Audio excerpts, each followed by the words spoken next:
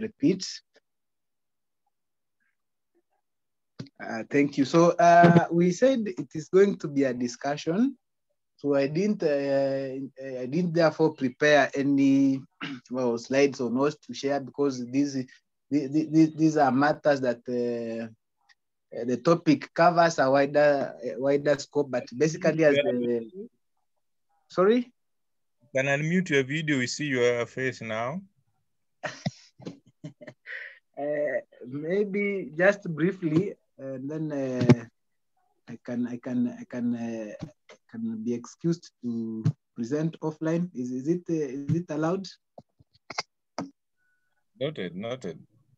Yeah. So that's me. Please allow me kindly to put off the video. But where necessary, I'll always put on in case someone wants to see who is talking. I'll be glad to share.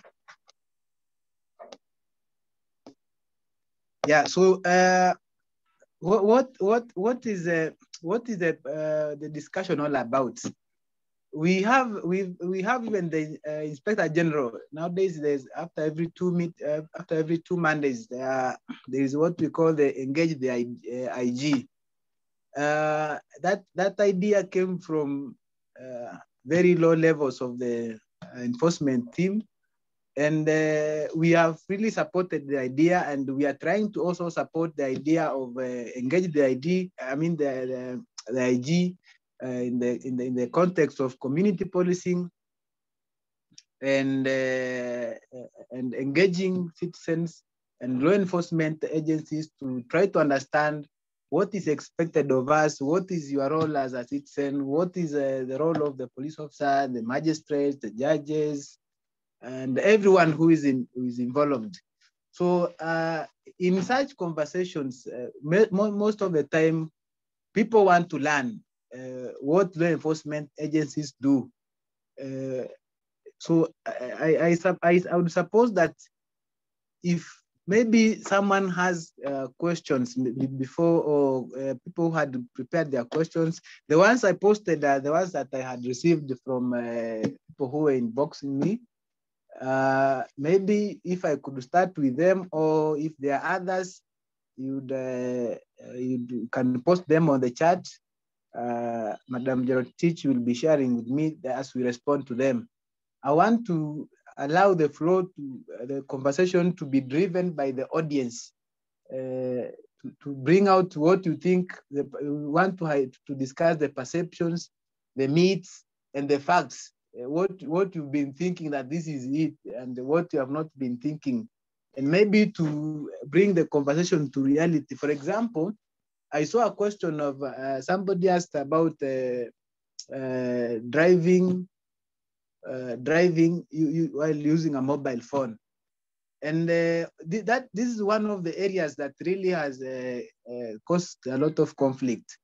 When you refer to the Traffic Act, the Traffic Act has not been amended to repeal or to delete a section that requires a driver to produce license immediately or within 24 hours upon request by a traffic officer for inspection to validate whether the driver is qualified or not. But technology and all modernization is taking over events that businesses like Uber cannot operate without the driver having license. So now the idea here is that is in law what they call de facto, and the comparison between de facto and the jure. What is on paper? What is on paper is that the law requires you to produce driving license, the copy of a driving license, upon request by the traffic officer. But what is popular, what is on the popular opinion on the other side is it's not possible for all the drivers or even the technology. And TSA is now, and the entire government is working towards digitizing all its services. But while the same government is digitizing the services, for example, having even the digital license and all that, the law has not been changed. Another common thing, like, for example, trespass. Why do you have a law like trespass? These are laws that were put by the white men when they didn't want Africans to cross through their territories. But over time, nowadays, even, nobody crosses over. We are, most of our compounds are gazetted, are fenced. And so, but the law has not been repealed. So if today I were to go by law, if you trespass through my land, I'll take you to court. But when the officer is not, is not so kind of human, he has the right to, take it up as a criminal offense. Now, Samita has raised the hand. Maybe if you can allow Samita to take over and ask the question, or maybe say whatever he seeks to get clarification.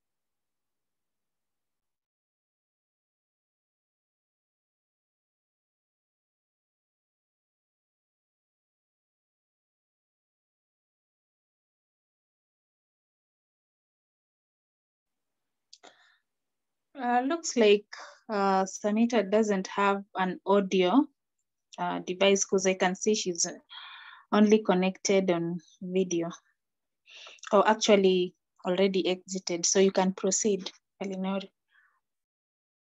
Thank you. So maybe I'll start by looking at the questions that somebody had asked, has sent to me, and the ones that I had posted on the group. Number one, somebody asked me, what happens if, say you are doing business with someone in UK, and they happen to con you the money? What are you supposed to do? Do you go to UK embassy? Do you need to fly to UK to report the case, or do I report where I stay in Jogoo Road, or what do I do? What you are required to do in such a case, you report to the nearest police post or police station where you reside. Now, the process of such an investigation of such a case is, once you have reported, this is a cross-jurisdiction matter. The OC crime will minute the case to DCI. Minuting means assigning in the law enforcement. The OC crime or the OCS will assign that case to DCI. Then DCI will refer to the specialized crime, specialized unit. And all these specialized units, most of them, if not all, are based at the headquarters. And the reason why they are based at the DCI headquarters is because Interpol, which is the regional coordinating enforcement agency, is also based there. So for efficiencies and in terms of such engagement, that's why they stay in the same or nearby.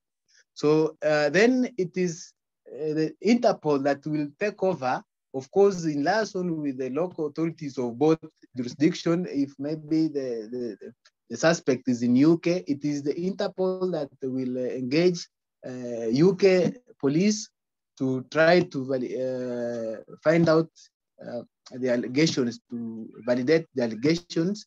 And if there is need, maybe arrest and all that, it will be done by UK, by Interpol. And then once the Interpol is successful in the arrest, they'll hand over the suspect to the local enforcement authority.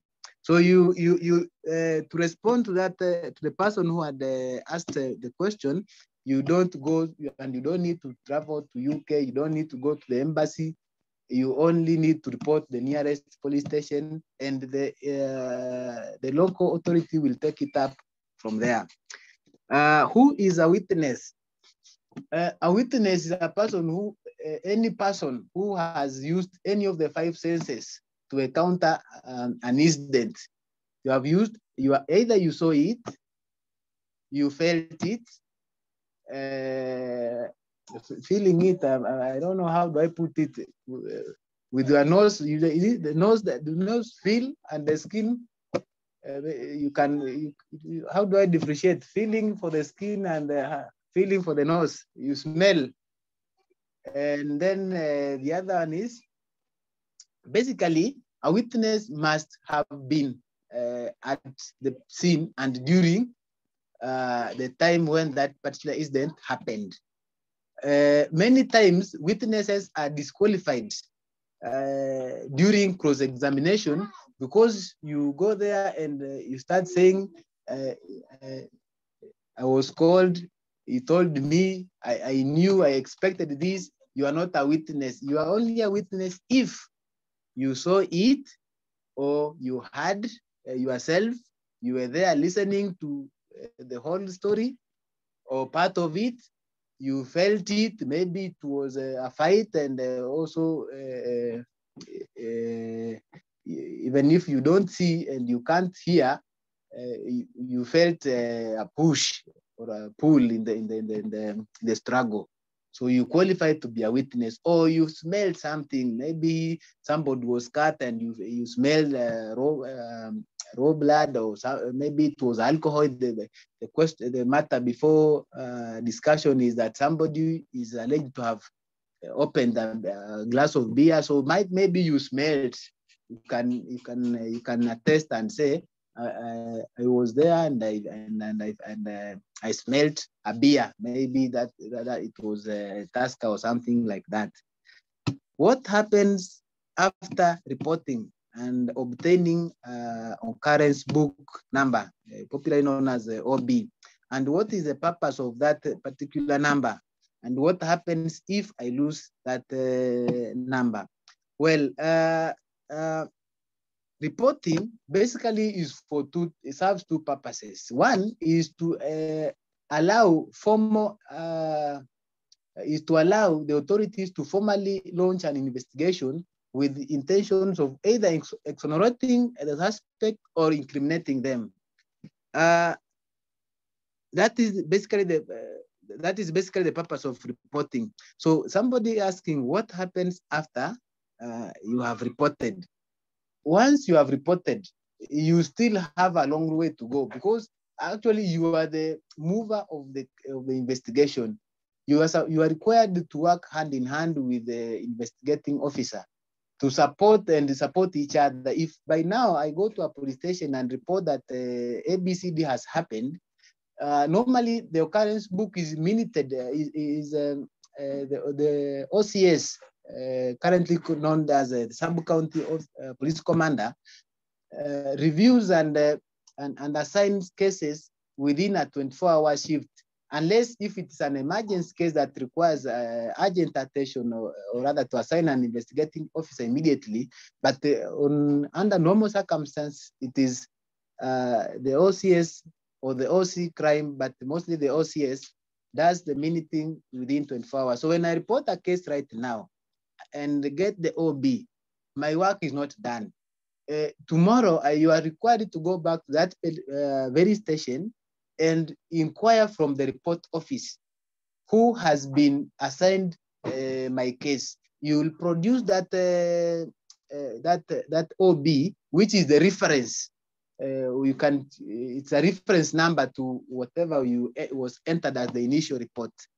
Then the officer at the report office, known as the sentry, will report office officer will give you the details of the officer, the number and the name, and possibly even the rank. Atakuandikia hapo PC Alinori, phone number 07XXX, like that. So your work is from there is to call the investigating officer and introduce yourself. Say, I am Kwena. I reported a case of theft yesterday here. The office investigating officer in a station sits in an office called the crime branch. The officer will direct you. Then you go there. You'll have a brief conversation, what happened, and all that.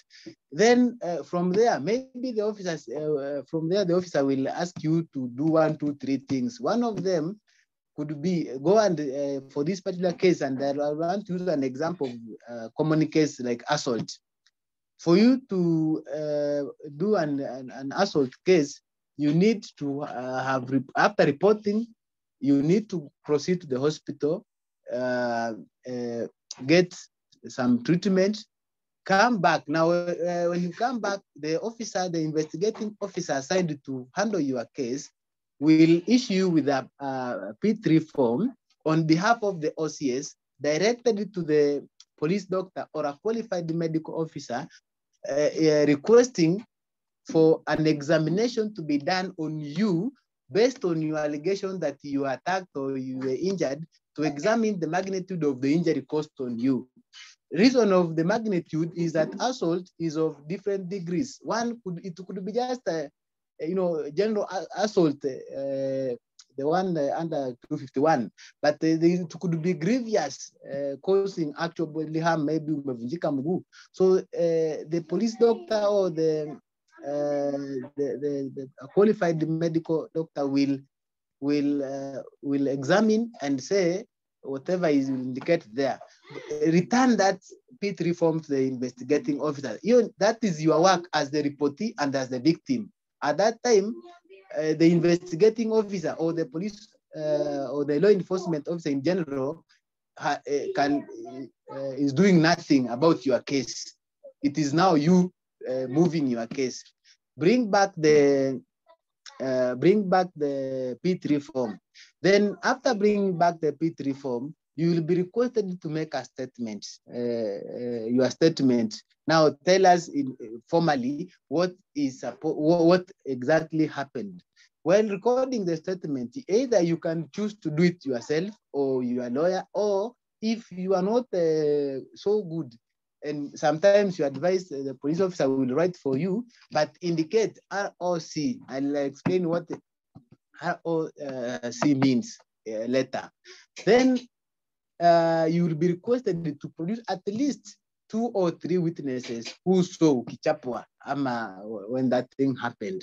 That is still your work. It's still the victim or the reportee moving, playing his part. The police has not started doing anything. So once you bring the witnesses, they'll record their statements. Then from there, the police work starts. Number one, they'll visit the scene if need be. And then from there, of course, visiting the scene, most of the scenes of assault, they might come back with the suspect, if the suspect is readily available. And then from there, the suspect, now the police work, now from at that point, you, the reportee, will sit. Now the police takes over.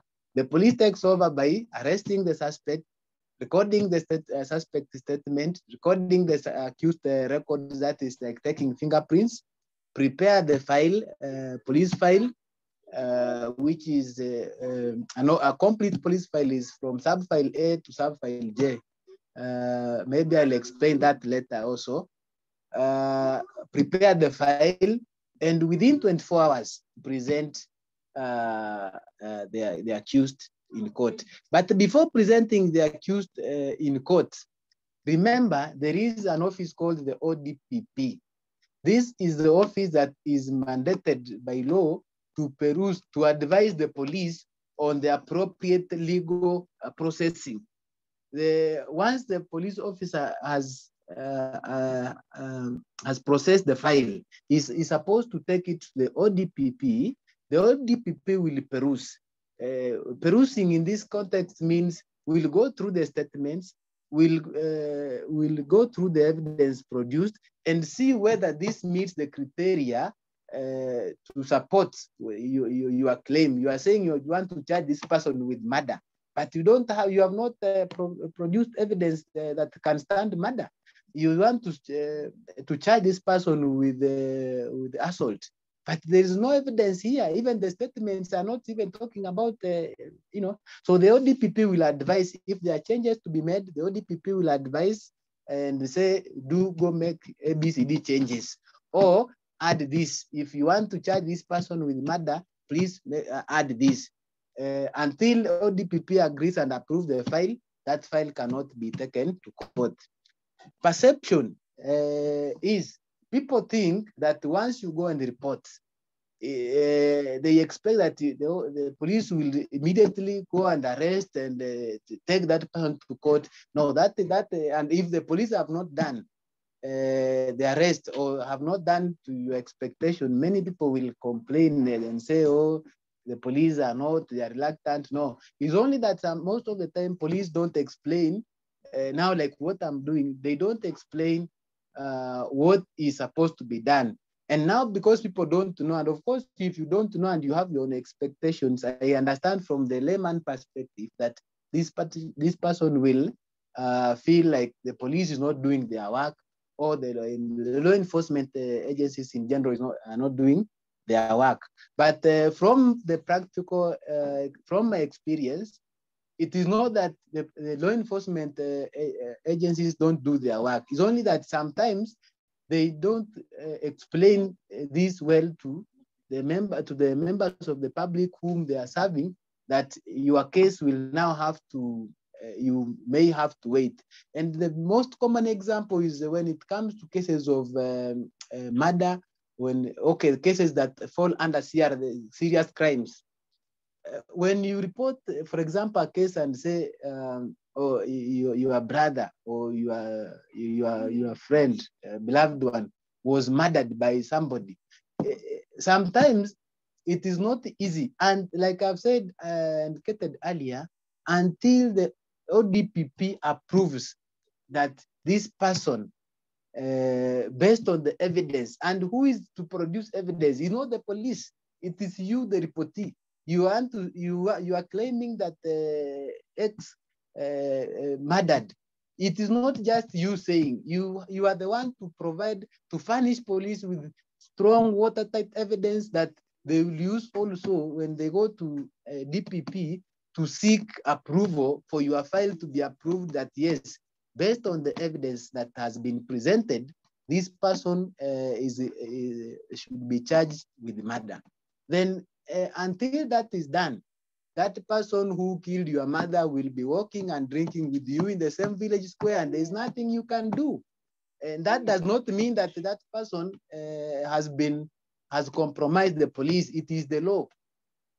The other common thing that we have noted, when somebody steals from your compound and you get them, and then you beat them, muizi, muizi, muizi, muizi, you are helping that person evade justice.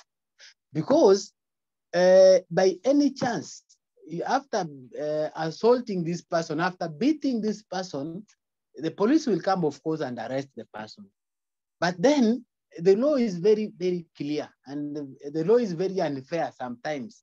You cannot take, there is no OCS who will take a person with a dismantled face to the court. The judge will send you back with, will tell you to take that person to hospitali. So one, mtu akiwa amekuibia, ukishika yeye, it is you and the thief. Don't involve the mob. The mob will not be there in court. Watapiga na wataenda. Na wakishaenda, then now you go and report. The police will take the suspect to in custody, but immediately they will take the person to the hospital. Then when they take the person to the hospital, daktari will say this person needs a bed rest of probably even a month. And once somebody has been given a bed rest,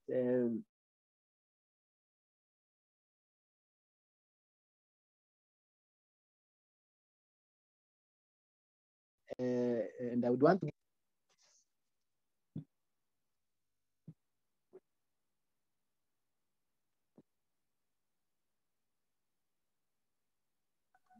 You're faded, please. sorry. Some was distracted. Can I be heard? Can I proceed? Yes, we can hear you now. Thank you. Sorry for that interruption. Now, when somebody has been beaten and taken to hospital, the doctor has said this person needs to be given a bed rest for a month. That person will not go to court. From there, where is he going? Home. Or where is he going? Literally, it's like the hospital has set this person free. You will see that person, and no, you cannot dispute the police cannot dispute the expert, the medical officer that this person they know is. So you will see that person walking, but the police will not arrest the person because this person has a document showing that he's on bed rest. And of course, in law, you cannot argue that you know him, he lied. No, the person is on bed rest according to the medical officer, who is the person that we rely on to define whether or not you are capable. I mean, like maybe you've heard of when you commit murder, you must go and you must be taken for brain test, in Tonga, psychiatric test, you know, all those things. And sometimes that is why the whole story, it takes long, probably even a month. And during that time, we maybe, I mean, he is free. Police will not arrest them. And the perception people normally have around this is that that person is known to police, or that person is known to so and so, so they are is taking advantage and all that. That's a perception for anyone. If you want to take it very well, don't beat a suspect. You will be distorting or helping that person to evade justice. Allow me to proceed to the other question. Somebody. I have a question. Sorry. I have a question. Please ask. We have this very common crime that is now very, very common during this COVID, where people are kidnapped, held for some time, forced to give their PIN numbers to the phone, forced to give their PIN numbers to the bank. Then they're defrauded. All the money in the bank goes. The money in the phone goes, M-Shwari goes, they borrow from M-Shwari, they Fuliza, they even borrow a loan from the bank. You report to the police. What is the procedure now? Because this is a combination of both robbery with violence and cybercrime. Well, how do we follow this? I know someone who was attacked that way, and you see, we don't know how to follow that.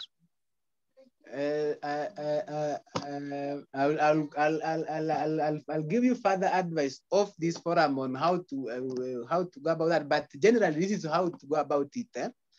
Yes. One person or a group of people can be charged with as many counts as possible, even if they are 100. Once you report one, the initial report should be able to clearly indicate that you were robbed under maybe gunpoint, that is robbery with violence, yes, which has to be proved that way. Was there that weapon that threatened you? I mean, how is this violence? How are you proving the violence? I wish to emphasize here that reporting is as easy, and the police will report anything that you tell them. Even if now you walk into a police station and say, my chopper has been stolen, they will report.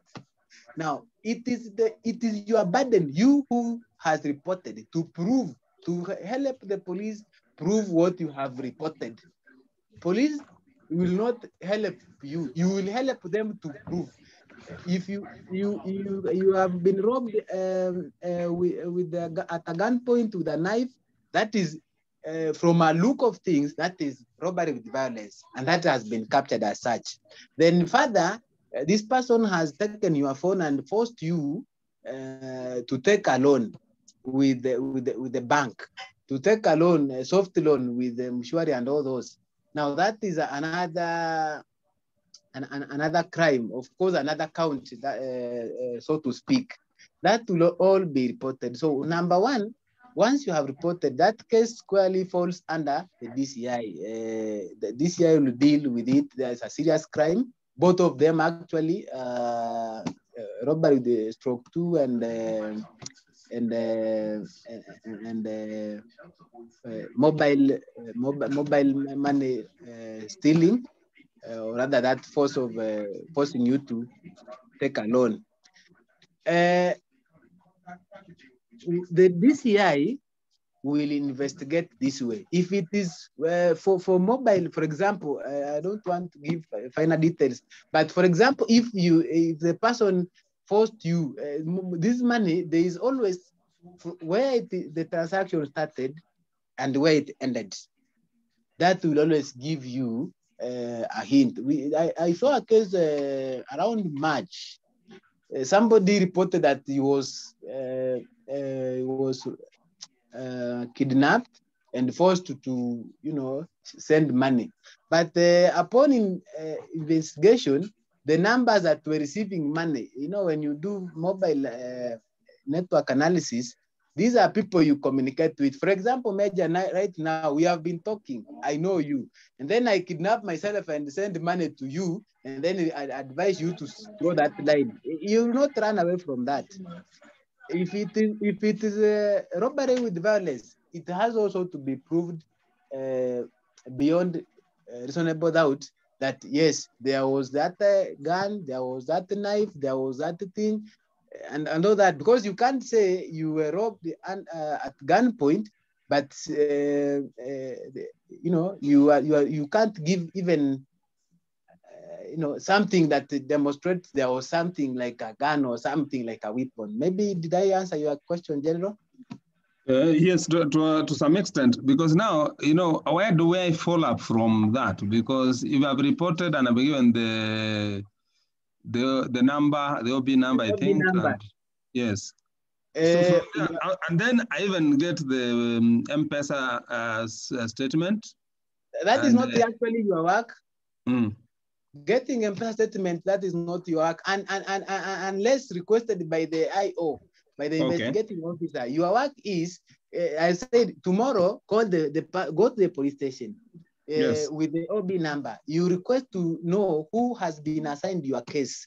That person should be able to advise you that now, after, of course, you will have a conversation, an interview with you. It's called an interview, yeah? This one will interview you, the IO will interview you to ascertain whether what you are saying can meet the minimum threshold to launch an investigation in line or in view of possible robbery with violence. So it is the IO to guide you based on the interview response that you will give, that now this is what is required of you. Nisaidie M-Pesa statement for between this period and this period. It's not you who will decide the M-Pesa statement for which period. Because sometimes, even if I were you, if I was the IO, I would request a statement for a month earlier, not the current, something like that. Maybe that is the start point. So the IO should be able to advise you based on individual case merits. What have you said during your interview session? What happened? How did it happen? Are you able to identify these people? And, I mean, if they were to be arrested, can you identify them through an identification parade? Do you, from your explanation, are these people who knew that you have money? Could it be maybe it's your wife or a friend who you have money on M-Pesa? So how you respond during the interview session will guide the investigating officer as to whether this is the route or that is the route. I cannot give that this is directly what will happen, because each case has both different dynamics. Okay. Yes. Thank you. Now that's fine. Yeah, that's fine. Good. How long does it take to investigate a case? I do give this example many times, and I've always given the example with the former president of US, John Kennedy, who was assassinated 57 years down the line. FBI, CIA, Secret Service, and all those are still investigating to date. And we all know, and we have always given reference to CIA and such investigative agencies, that we believe they are superior in terms of experience, in terms of equipment and all that. So if they have been investigating a case like assassination of a sitting president 57 years down the line, I mean, it tells you that how long will it take to investigate a case? Depends on how complex is the case. And that is the key. But other factors also will determine how long it takes. For example, cooperation, witness cooperation. Sometimes you have so many people, backing you up and telling you 2020. But when they tell you, enda ita mashahidi, you go and say, Bwana Cliff, nimeambiwa, wesi ulikuwa jana, they refuse. Your witnesses refuse. They are called by police and they say, mimi sasa niko mbali, labda nikuje next week. It's not that yako mbali. Maybe some of your witnesses are not cooperating, and the case cannot move without them. So those are some of the factors that determine whether the case will take too long or too fast.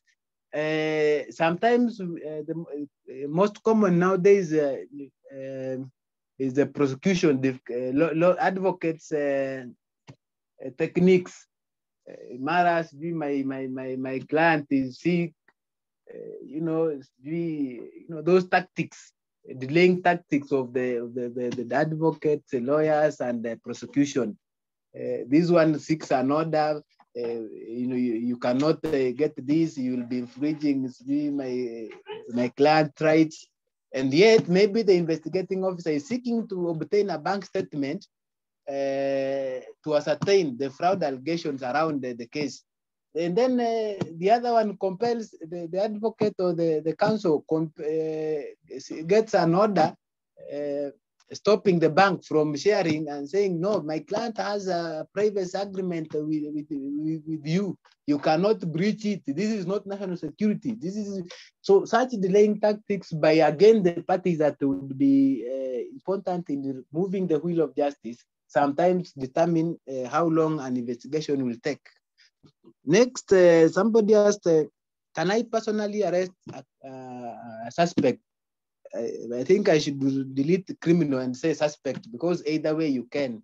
The law allows anyone, irrespective of whether you are an enforcement officer or not, to arrest. There is what we call civilian arrests. You will arrest the person and take them to the station and hand them now to the officer. So now the officer will do what we call re-arresting. So that is exempted from giving initial report as the arresting officer. Aliletewa tu. But now the arresting person is you. But you hand over to the police officer, and now the police officer is not the arresting officer, but he has re-arrested. They will book the person, and you continue with your case as such. So yes, you can make the arrest as an individual or as a private citizen. Interesting one. What's the difference between GSU, AP, KPS, and DCI? I think let's look at the similarity first. The similarity is that they are all law enforcement officers, including, among others, National Intelligence, Coast Guard, KDF, Kenya Forest, NYS. Those are all law enforcement. The similarity is that they are all law enforcement agencies. Now, GSU, KPS, and DCI, ni kitu moja. They are all, if I may call them, sons of one mother and one father. The only difference is that, for example, for GSU, they train from a different camp, and while KPS, Kenya Police Service, and DCI train from the same college. From basically, all DCI officers must have been initially, before the merging of the AP came recently, must have been by default was an officer of the Kenya Police Service. DCI is just a unique, or rather a specialized department within the formations of the Kenya Police Service. So the difference between DCI is that DCI handles complex cases only, other than the Kenya Police that would handle even assault. You don't expect the DCI to handle assault. You don't expect them to handle cases of, say, mugging, for example, to these petty cases. But still they can. They are still our officers, like those others, like traffic, like diplomatic, and any other police officer. In terms of what they do, I've said DCI investigates serious crimes. Majorly, that is what identifies them. Kenya Police, of course, also does investigation of including other crimes major, but basically, mostly it's like the first response line of the police, because it is under Kenya Police Service that you'll get crime aids, you'll get the guards, you'll get what we call the GD or Analinda Bank, where you get when you want the escort, dog easy kulinda pesa, you'll get them there and all that.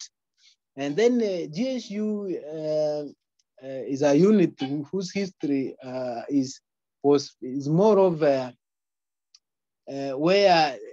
it's more tough. There's too much violence beyond maybe the capacity of the Kenya Police Service. And maybe to just go slightly deeper in terms of functionality, the equipment, the machinery provided to this GSU gives them a distinction to handle more violent case incidences, riots and all that, as compared to the counter or the colleagues in the Kenya Police Service, and also maybe with the DCI. So we will not go much into that, how that is done. Let's assume we don't know that. Administration police is now is also, as we move on, it seems to be being eliminated. But administratively, the administrative police was meant to support the administrative wing of the government. Their training syllabus is more of, being a civilian kind of police, but still it's a police unit. They are not so much into dealing with the day-to-day operations of the public. And on that note, I would wish to highlight that it's only the Kenya Police Service that has got a gazetted book where you can report. If you have a case, and this is mostly to our friends who are in villages, if you have a case, you may go to the AP camp. It's not, actually they are called the camps, but it is not done until it is in the hands of the Kenya Police, and that is in the occurrence book, which is the only gazetted book that can be used at any given point, whether in court or anywhere.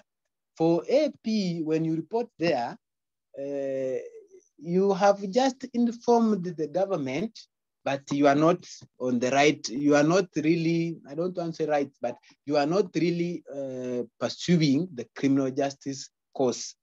Because if, say, for example, you are requested to prove in court that you reported, hautapeleka ile kitabu ya pia an extract from there. No, it won't be admitted.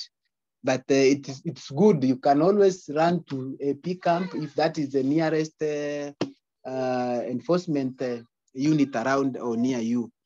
What are some of the law enforcement agencies? I've mentioned them. NYS, Kenya Forest, Kenya Wildlife, Kenya Defense Forces, National Intelligence, Kenya Revenue, EACC, Independent IPOA. All those are law enforcement agencies. Only that some of them are specialized. Kama KWS deals with specifically huko wanyama, Kenya Wildlife, Kenya Forest and all that. But they are all enforcement agencies, including some bit of Kanjo. Certificate of good conduct validity. It is valid on that is only it is valid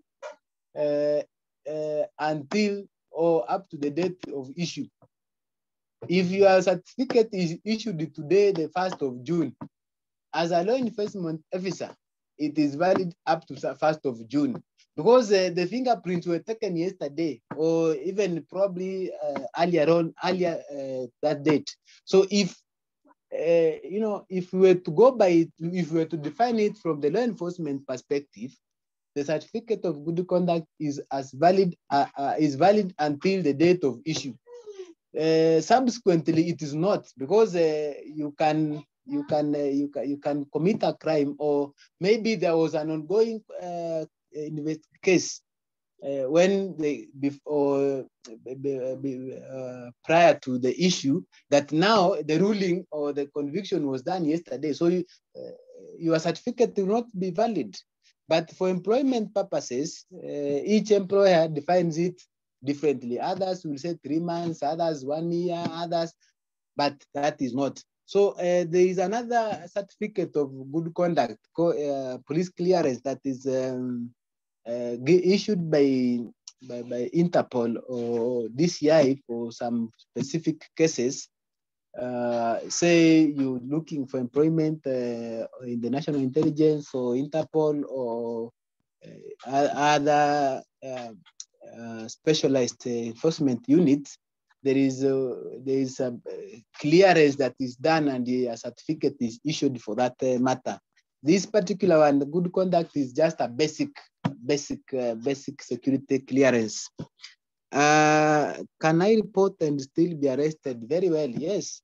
In fact, if right now you walk into a police station and say, we were playing or we were eating and my husband just collapsed, you are the first witness. You are supposed to be arrested until interrogated and proved that you did not participate either directly or indirectly into the collapse of your husband. You are supposed to be first of all arrested. If you walk to a police station and say your vehicle has been stolen, you are the first suspect. You are supposed to be put in safe custody and help the police really exonerate you from the case. So by you going to report, it does not mean that now you are safe. Some cases unakuanga umesaidia, but still we encourage, even if it's you who has done it, go and report for the good of the other, for the good of your victim. Just go and report. Even if you'll be, held in safe custody kidogo, or to help the investigation, still you'll also have helped the victim. Where can I report, and what is the procedure if I think meant to say if I am offended by a police officer or a law enforcement agent or officer? Now, the reporting mechanisms are as many as possible. I don't know whether the person who posted the question maybe is a law enforcement officer or purely civilian.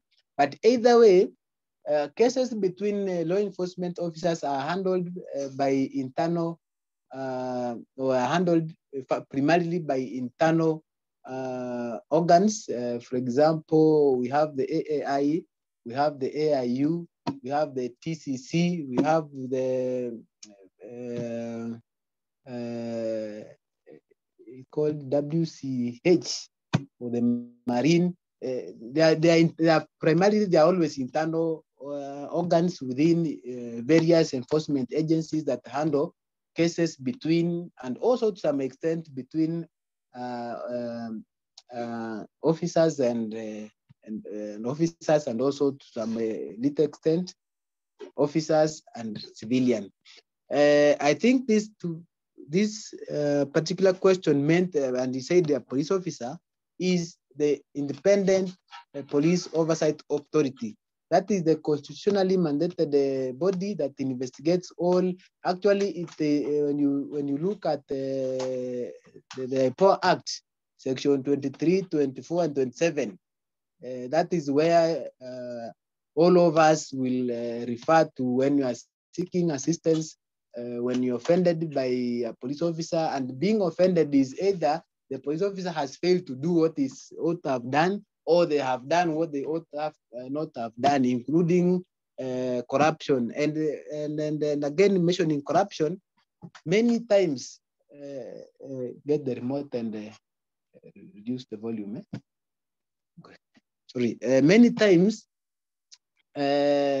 when people complain of police corruption, the same people, when you get one person and ask them, can I help you and will you be a witness? Nobody is ever willing to be a witness. When you ask anyone to take, at least evidence, even this police officer has rights, the same right that you do have. You cannot simply vindicate them merely on assumption. You cannot just say alichukua mia yangu. No, you need to prove your case, and I reiterate that very strongly. You should always be able to prove your case. So just making noise around it and showing dissatisfaction is not enough. You need to have some evidence to support what you are claiming, and you need to be available and ready to help the other players. You need to help the investigating officer to support. You need to testify against this officer. Yeah, that is it. Can I be forgiven for any wrongdoing? Yes and no. Sometimes the government, yes, when the government maybe has given an amnesty and said, sorry, somebody speaking? Okay. Maybe the government has given, and we always see this, they say, if you have an illegal gun, please return. I mean, that way you will not be prosecuted, you will be forgiven. But sometimes, sometimes we saw recently EACC explaining that you can voluntarily walk into a EACC and say, this money I got it even heavy, and I wish to return. That way, you are aware of the way you'll be handled is not the same way as when they come for you. So it is a yes and no based on two examples given above. Is it acceptable for the law enforcement authorities to reconcile peace between the victims and the accused? When I was in the police force, I used to tell us, yes, don't overcrowd the police cell like nyumba ya kuku.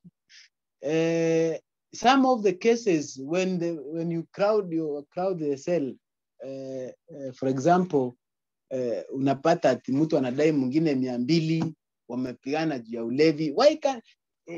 Why can't you make them understand? Why can't you reconcile them instead of, I see some very funny things, ati unashikwa kwa sababu umeshukisha chini ya mask ama hauna mask. That is a malicious officer. A good and professional officer should remind you, ndugu, habari, mask yako iko wapi? Oh, niko nayo hapa. Ama even sometimes hauna, akupe, ama hata akulazimishe ununue nyingine. It is very unfair for a police officer to arrest you for simply putting on your mask hapa chini. That is a malicious officer. We cannot debate much about that. But a good police officer sometimes, or law enforcement officers, not all cases are supposed to be taken to court. Some of these cases happen because people don't know what is expected of them. Of course, ignorance is not defense, but it is your obligation as a law enforcement officer to help them understand. Have discussion the way we are having now and make them understand that, ndugu, if you do this, it can lead you to, and make them understand their roles. Sometimes I see common cases of, for example, landlord and the tenant. Those are not criminal cases and they cannot be heard within the police. There is a tribunal that handles that. So why would you, when somebody comes to a police station and report that landlord or tenant has done this, why do you not make them understand that first of all they're in the wrong place, because the police will not handle that fully, and make them understand that even going to police, going to chief is not an option. This is another option is calm down, listen to each other, listen and understand each other. For you to differ, you must listen carefully, grasp and that way. So it is allowed for reconciliation. However, you need to remember there are cases that you cannot and you should not dare to even do reconciliation. Cases that purely, for example, defilement, defilement is a case, the complainant is not even the victim. The victim is a witness. The complainant in the case of defilement is the state through the police. So that one you cannot negotiate. You don't need to reconcile. That one you have to fully support the victim to get the right justice. Other cases of robbery, serious crimes. I mean, those ones you don't need to. You should not reconcile the victim and the suspect. But for petty cases, yes, that one is okay for law enforcement agencies to reconcile. What is it aiding police investigation? Kusaidia polisi kwa uchunguzi. In some group, somebody asked me, why is it that it is never a good thing to support or aid the police? As I said, when you go to report that you were taking tea, these cases we've been hearing that an old man was having an affair and then he died. The first suspect, and of course, who should be put in custody is you. So you will be put in custody to aid in an investigation. And the purpose of an investigation is either to incriminate you or to exonerate you from the allegations. So whatever you will give the investigators will determine whether you can be, you'll be treated as a suspect, or in some cases we've had Madam Waiguru, Governor Waiguru, was a key suspect in the NYS saga, but now we understand he's been, converted to state witness, isn't it? So it depends with the information that will provide to support or to aid the investigation that will determine how you'll be treated. You might go there as a witness and then you end up as accused based on the information you are giving. So aiding an investigation is a very good thing and highly advisable. Be true. Don't try. The moment you are true, and again, by concealing some evidence, then you will not like the word aiding. What qualifies one to be under witness protection? Many things. One, your life is threatened. The case is has so many interested parties. The cases of public interest. Imagine a case where a small person like Kwena and is known to be a witness, maybe in a case of deputy president. Hapo kwa nini nistake kuwa under witness protection nifichwe hata kama ni Rwanda? And I don't in any way insinuate that the deep in Baya. What I intend to communicate is that there are some cases that that attention nationally or international that they attract may qualify anyone participating in an ongoing investigation to fall under witness protection. But primarily anyone whose life by virtue of their role in the investigation or in that case is their life is under threat qualifies to be under witness protection. The jury and de facto talk of, I think I started by explaining that. Unless one has any other question, this is a very wide topic. We cannot exhaust these conversations that have been happening across all serious law enforcement agencies. I've said the IG has initiated a platform, Engage IG, where you can always post your questions on his Twitter handle, your concerns, and I believe he addresses them and tackles them accordingly. At our level, we who are conversant with how these procedures and processes happen, we have an obligation as well to make the community a better place for all of us. And how do we do that? By clearing these perceptions, these myths, and replacing them with the facts. I do not intend in any way to defend any investigative or any law enforcement agencies. I must admit that all the bad things that are said and all the good things that are said are there. I cannot differentiate and say who is bad and who is good. All I know is that, for example, the police, which is majorly suffers perception that they are corrupt, that they are inhuman. The police, just like any other institution, I mean, it has people from all the walks, all the divide. The Kiganjo is not a place where where criminals are converted to become pastors. Otherwise, watungekuwa na jela, watu wangekuwa wanashikwa wanapelekwa Kiganjo wanarudi wakiwa wazuri.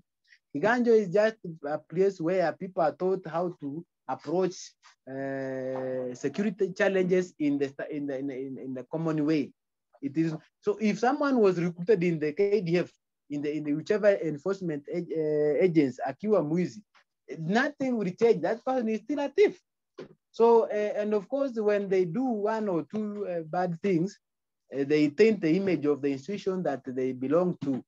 And unfortunately, people tend to perceive that the entire force is probably service is bad. No, please tell them. And personally, I do support a lot, but don't call me when you have done the wrong.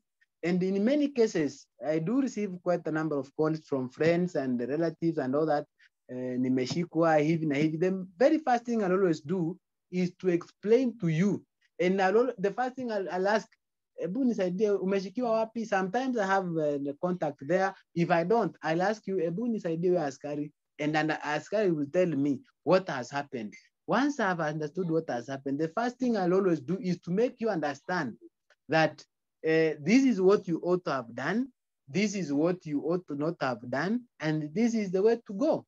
Then from there, now that depends. It's not a matter of calling and saying it's idea huyo mutu. No, huyo mutu cannot be assisted if they don't know that what they have done is wrong.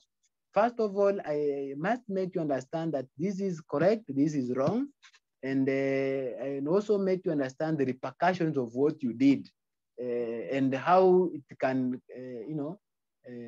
it should be done.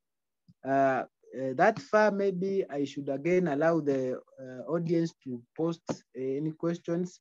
Madam Jerotich, if there are questions in the chat, maybe you can highlight. I was not following up.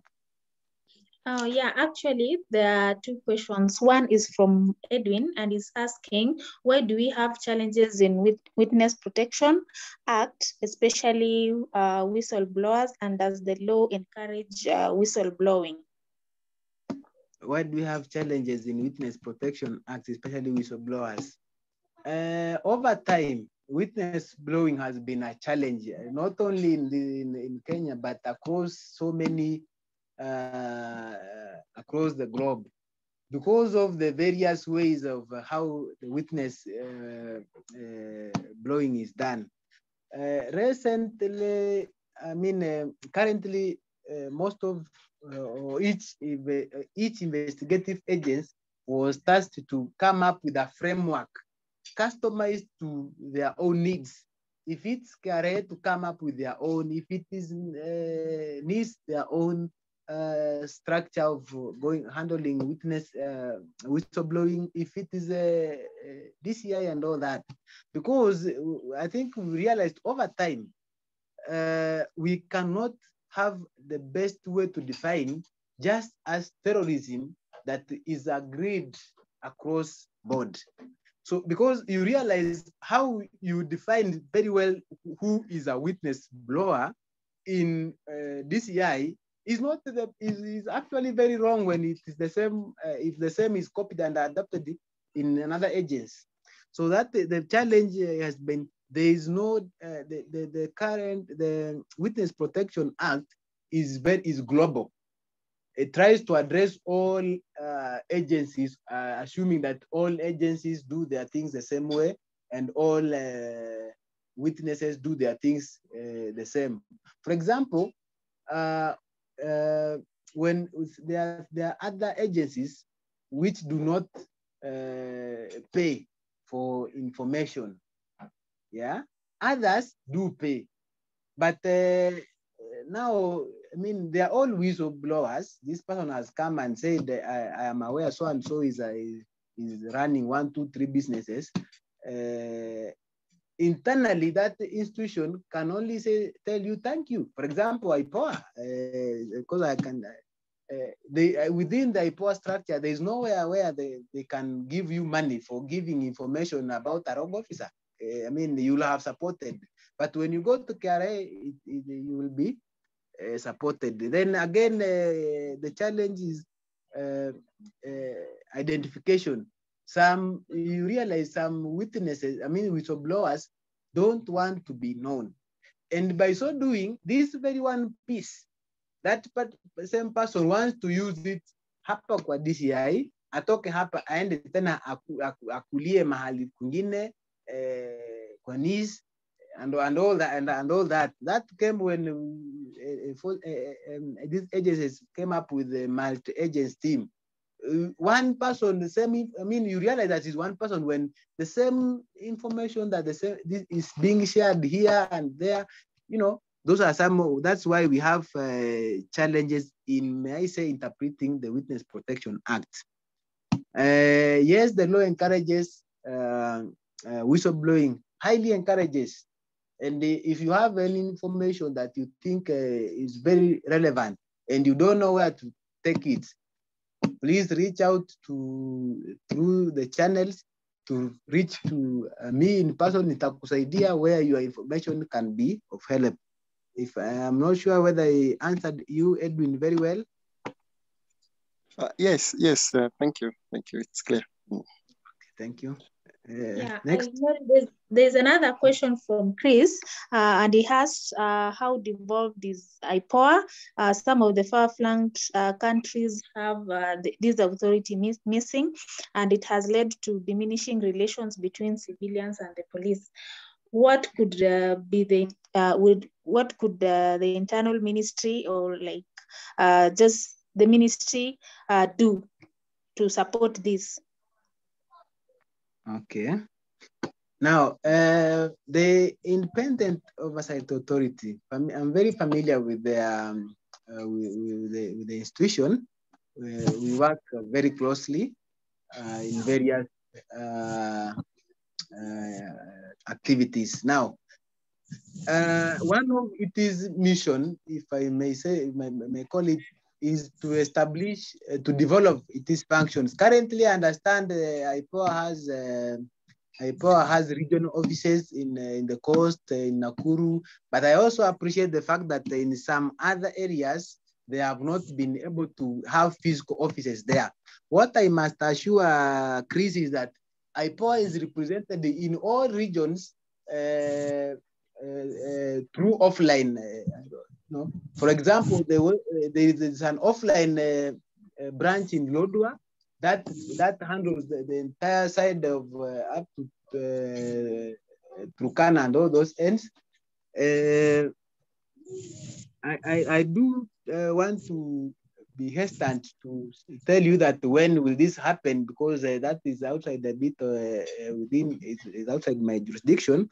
But being familiar with what they are doing is that the intent, actually, when you look at their roadmap, is that by 2022 they should be able to have all counties represented. I'm not sure how far that is, but in case you want to support, they have lines and you can be supported from wherever point you are within the territory of Kenya. Of course, he's saying that has led to diminishing relationship between the civilian and the police. No, I would also be hesitant to say yes. The relationship between police and the civilian is historical from the Kenya Police Force and up to date. The existence of non-existence of IPOA that it really should not be a factor to deteriorating the relationship. It should be instead a motivating factor towards building confidence, because one of the core mandate of the IPOA is to ensure confidence in the policing. public to have confidence in policing. So unless specific cases are raised, we would not be able to understand why the absence of an office of IPOA should be the reason why the relationship is going haywire. We don't have ministry called internal. It is interior coordination of government. Internal ministry was deleted with the previous constitution, just to correct the Bwana Chris. And the extension of the question was, what could be the doing to this authority to cover all over the country, support?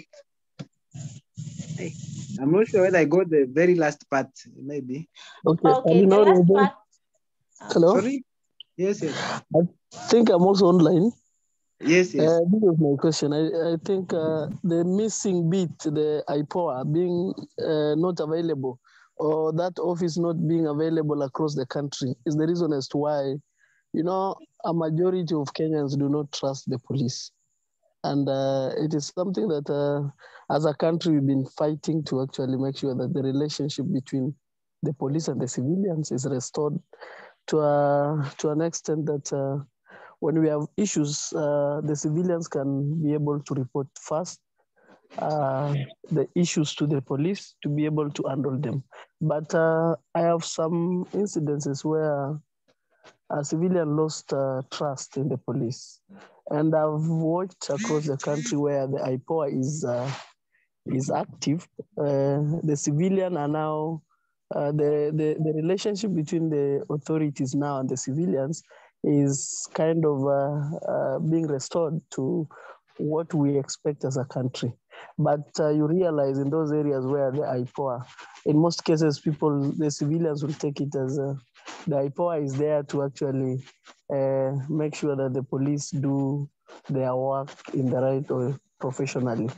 But in places where the IPOA is missing, you find out that within the police service, we have the rogue people. We have those individuals. I don't mean that the National Police Service is as an agency maybe is wrong, but some individuals will take advantage of the civilians having no information about how the law enforcement is being undertaken. And they take advantage of that. People lose money, and some even give up in the process. You're going to the police, take a case, you're asked to come again after a week. Sometimes some cases are even ugly, to an extent that the police will always, at some point, the reports that we get from the public is that they are even required to hire a taxi, probably, to take them around to look for the criminal. And you see, with that, a majority of the civilians now lose trust with the police. And that's why I was asking, what is the Interior Ministry probably doing to make sure that the IPOA presence is felt across the country, so that when they have an issue with the persons within the service, they are able to report, and then that oversight role is being undertaken across the country to minimize cases where the civilians are losing that trust with the law enforcement agencies. Thank you. Thank you. I appreciate your feedback. I've gotten your question very clearly. I am, however, not able to give you much details on what the Interior Ministry is doing, other than talking about the budgetary allocation. Because over the years, IPOA has received sufficient budget. Of course, that means that its operations are supported very well. Key point is that you are suggesting, and I do agree with you, that the decentralization of the services, the presence of the service of the IPOA across the country is very important. You've talked of a very important point that some few members within the police do misuse the privilege of the fact that they are the ones who know. And I have stated, and I'll say it again and again, a police officer is not a lawyer. That is why we even have the ODPP to guide the police on how to go about the criminal cases the right way. So when you see a police officer, please, you have not seen a lawyer. When you see a police officer, you have not seen a working constitution. A police officer is supposed to give guidance, is a preventive. This is how we should be looked at. The police are supposed to prevent. But by any chance, ikiwapita, ikiwapita, the DCI, the specialized part of it should be able to investigate what happened. But the first line of defense, which is the national intelligence, is always there to help even the police before they see to and advise them and say, hapa iko shida, this one is not, do it this way, do it that way. They are always seeing what is likely to happen tomorrow and actually even give correct statistical predictions. The relationship between the police and the civilian can be improved, one, by us, the civilians, and us, the police. I mean, both parties should be able to understand their role. So that then the police officer does not just stop you and because of your ignorance says, no. If you know many times when I'm traveling, you are stopped by an officer or you encounter a police officer and you listen to them, the way they argue. And when you know, you then ask them a question, a very simple question. How about an officer? You are telling me A, B, C, D, 1, 2, 3. From a layman perspective, what about this? They realize you don't behave like you are teaching them. Of course, they don't like that idea of kumfunza kazi yake. But it is not bad when you know to also teach the police officer and tell them this is what the law requires you to do. Because a police officer is not a lawyer. Yes? That is my humble appeal, that let's take up, understand our roles, understand what is expected of you, try to familiarize with these laws. Traffic Act, try to familiarize with the penal code, the criminal procedure once in a while. The same way we are familiar, Twitter just came the other day, WhatsApp, we all know how to post status. We have had the constitution all those years. We don't even know, if you ask anyone to just quote for you even a single provision, they don't know. I'm encouraging all of us to familiarize with the law so that we are not misused by those who know much or little. Next, Madam Deruto. On the chat, Michael has asked a question, but I don't quite get it. So Michael, let me give you the privilege to ask. And because of time, we'll let this be the last question. So Michael, you can ask your question. Hello, can you hear me? Yes, you can hear you. Please proceed. Okay, so my question is concerns about when it comes to, when you see along Nairobi, across the bridges, footpaths, you notice that there are posters where people advertise tracking services for stolen phones and for other purposes. Doesn't that constitute to an offense for advertising services that are not within maybe their jurisdiction, because private companies are not allowed to perform such actions in terms of maybe tracking stolen phones unless it is with the DCI.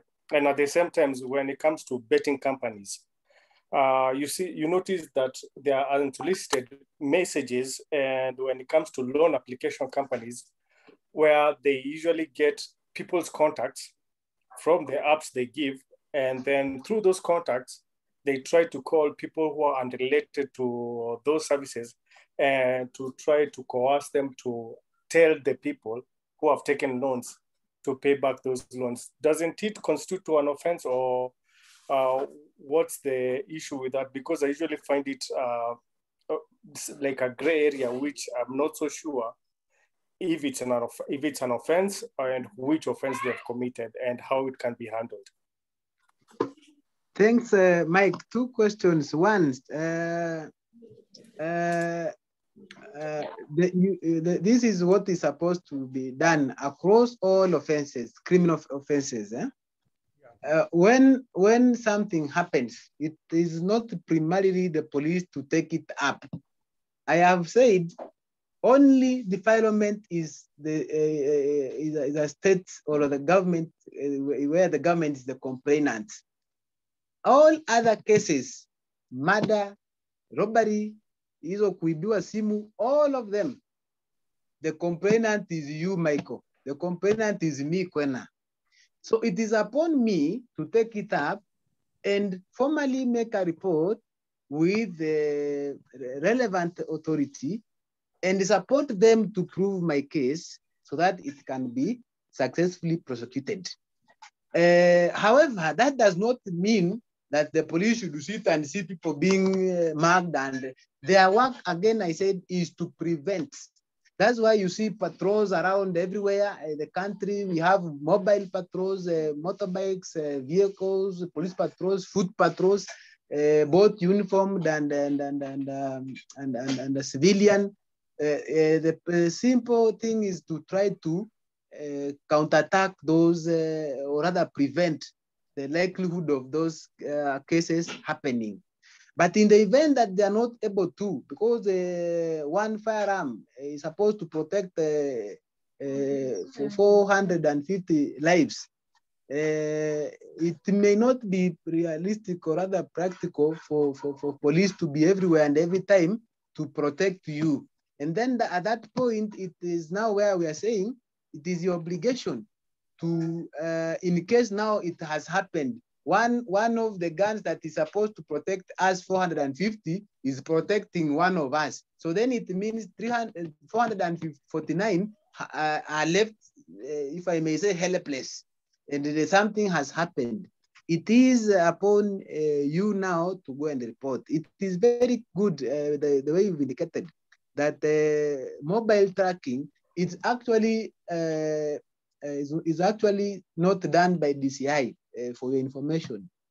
When for you to get into to track somebody's phone, it is not by default that when you're a DCI officer, you'll do it, or any other officer, including national intelligence. There are two parameters that qualifies someone's mobile to be tracked or communication to be put on monitoring ring. Number one, there has to be an ongoing case active, not a closed case. There must be an ongoing case that is likely to threaten the life or property of the life of a citizen or property of a citizen. That way, the respective, any agency, rather respective relevant agents is allowed to track down or get into that. And how is it done? It is done with the help or with the involvement of service providers, for example, Safaricom or any other service that you might be using. Or if not that, the second parameter is you have to obtain a court order, what would be a warrant to, of course, that gives very valid reasons as to why you want to monitor my communication or rather my movement using my device. So when you see those adverts, please ignore them. After ignoring them, you can report. If you report them, then action will be taken. But without your report, I repeat, it is only development that we will the government will initiate on its own motion. In respect to soliciting mobile numbers, that again is I have many times spoken about identity theft. I've been advising and I'll keep advising that do not share your information anyhowly. your information that can identify you or that can be used against you. Recently, I put a challenge on a certain local bank, and they asked them. They asked me on a platform to share my information via DM. And the argument is that way is safe. And I told them, look here, I want us to look at it from this perspective. Your system is very secure. For example, it cannot be hacked. But my phone here with my Twitter or my Facebook or my WhatsApp is not protected. Neither do I have even an idea of what protection or security is. So if somebody hacks my phone and gets access to my DM communication for Facebook, they will be able to see what information I sent to the bank or to somebody. So then I go and that information is used to exploit me in future. As you say, they call you to tell you to repay the loan or tell you, and because they have all the information that they may use to convince you that they're genuine, lure you into getting exploited. How will I be able to, prove that this information was not given by the bank that I shared with, or it is not somebody who accessed my device and got the information? So for that matter, my advice is avoid as much as, especially when you get these apps where you are requested to put a lot of information, please disregard. Believe in hard working. I don't see why you should provide, there's an app I saw somewhere, you put all the names, all your ID number. I mean, all that information is too much to risk. There are no legislations that you will go to betting and say they are the ones who gave, because betting can prove to you that the betting company is able to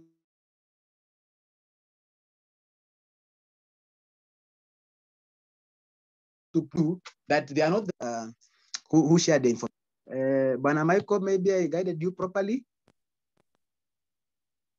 It's unclear whether there is a lack or whether the laws are, the policies are not sufficient enough for you to take action when you see such issues. Because you have told me that it's only under defilement that the police is automatically authorized to take up that action. But when it comes to posters and stuff like that, it has to be something that is reported. So is it a lack of, is it the laws that are not sufficient enough to allow the police to take action, or is it a policy issue? Is it a policy issue or a personal initiative issue? It is when you read the IPOA report 2019-2020, it is lack of infrastructure. The law is very clear. I just gave that as a reference to support my argument. The law is very clear that an officer can arrest you or detain anything on suspicion or rather reasonable belief that you or that thing is likely or has been used to commit a felony. So yes, the police officer can look at that thing and say, DCI does not advertise this kind of, so this is likely to be used to commit a felony, and take it up. But now, what will you do? Just bring down the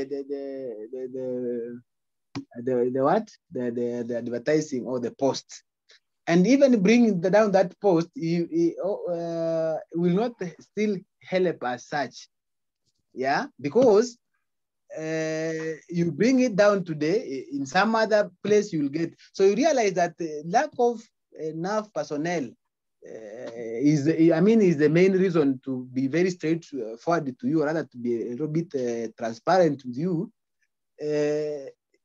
We don't have there are no enough officers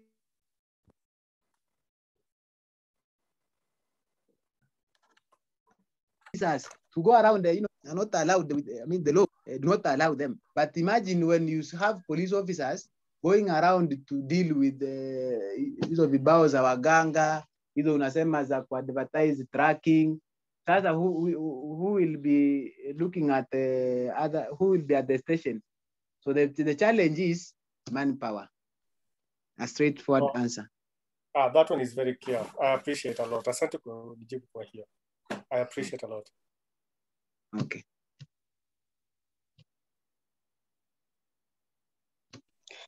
Thank you so much, Alinori. I don't think there is any more question in the chat, but I would like to ask the members in the meeting that if you still have any question, you can post it on the WhatsApp chat, and I'm sure Alinori will be able to answer. So we've really ran out of time. Sorry for taking this much time, but the discussion has really been very interesting. I guess it's because it's something that touches our day-to-day life. Doesn't sound technical, but then I'm sure each one of you has felt the impact, or like just Alinori explaining it in simple terms. So thank you so much, Alinori. I don't know if you have any parting shot before we give our leaders. Thank you. Just briefly, I just saw in my DM, maybe I have a request from very senior enforcement department, requesting that the next time. Actually, they were requesting if someone was requesting from Interpol, and the person has also served in DCI and IPOA, that if you can allow them to present, actually seeking whether non-members can be allowed to present.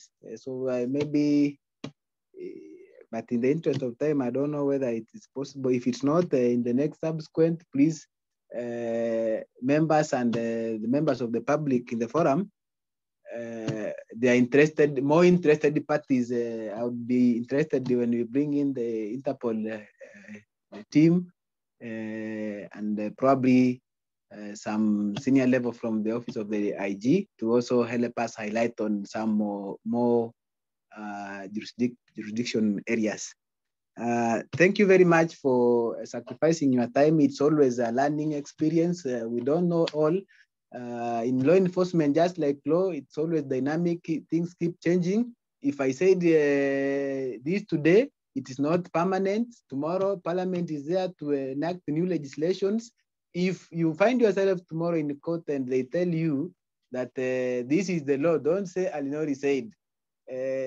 Please keep yourself updated as frequent as you can. That is my last word. The laws are not permanent. Thank you very much. Thank you very much, Alinori, and we are really open to partnerships outside the members, so we will welcome a presentation even from other people, not necessarily members. So just reach out to us, and we'll make sure that we organize for a platform for them to share what it is they have for us. We really appreciate their effort. So without much ado, I want to welcome our Vice Chair, Mr. Frederick. If you are on, you can just say something.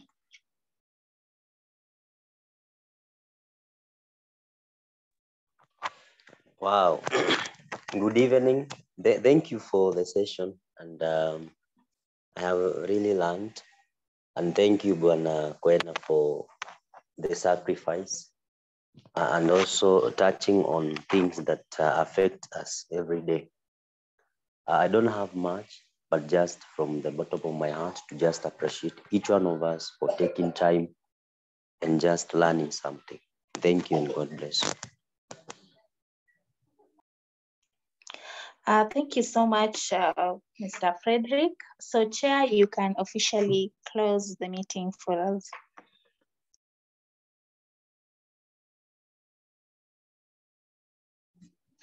Good night. Good night. I don't know if Kenny, you're online.